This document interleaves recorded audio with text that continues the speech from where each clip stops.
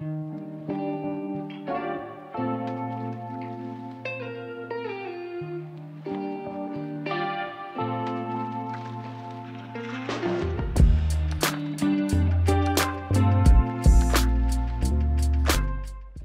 the Table started in 2019, and the foundation started at the height of what happened with the murder of George Floyd.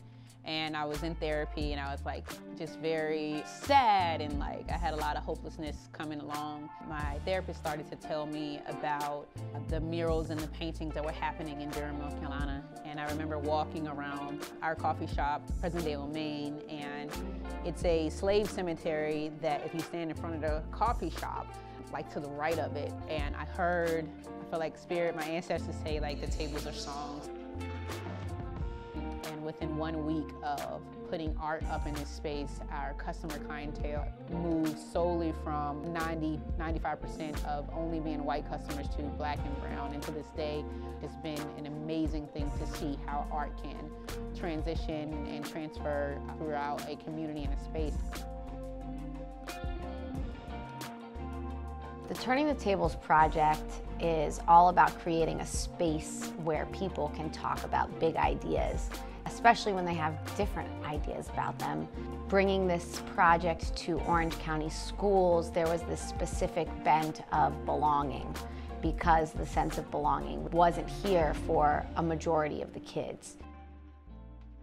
We asked kids to tell us, what does belonging look like? And this is the result of that.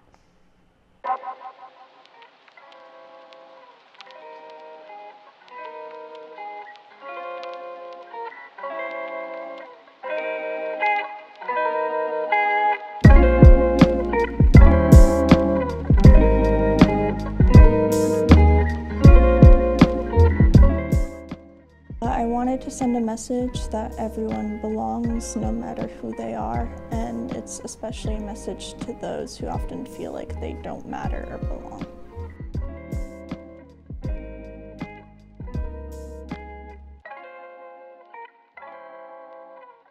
What is important to you about having people from different backgrounds feel like they belong?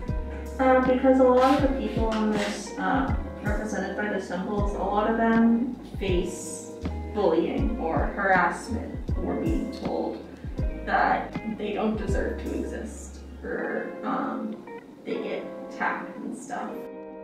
It's really hard on people's mental health. There's a reason there's so much mental health problems among LGBTQ+ youth. It's not them being snowflakes like some people want you to think. It's because they're being, getting like death threats, called slurs, etc. It really wears down on you after a while, no matter how hard you try. Yeah. A kind message can basically change someone's day, or their week, or their life. This is not Black church, which means we have 12 minutes, and that means 12 minutes.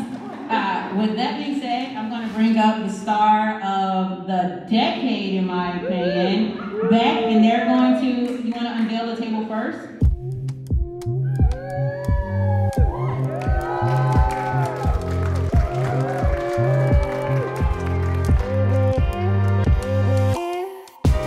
I think that the project is a great example of what happens when community comes together with schools. And I often have people ask me in the community, how can we support the work that you're doing as an equity officer? And I can't think of a better way than to look at the equity plan, look at our data, and to say, this is the part that I can play. They looked at that and said, this is a part that we can play to help move that data from that 45% to 100% of students feeling like they belong. When students are in high school, this is where they start finding themselves, finding out who they are, and we want to ensure that every student feels like they belong. So this was something that kind of spoke to me, and it spoke to our Chief Equity Officer within the district. My main takeaway from this project is the importance of what art can do. And it goes back to encouraging conversation, to bringing awareness to topics that are sometimes hard to discuss.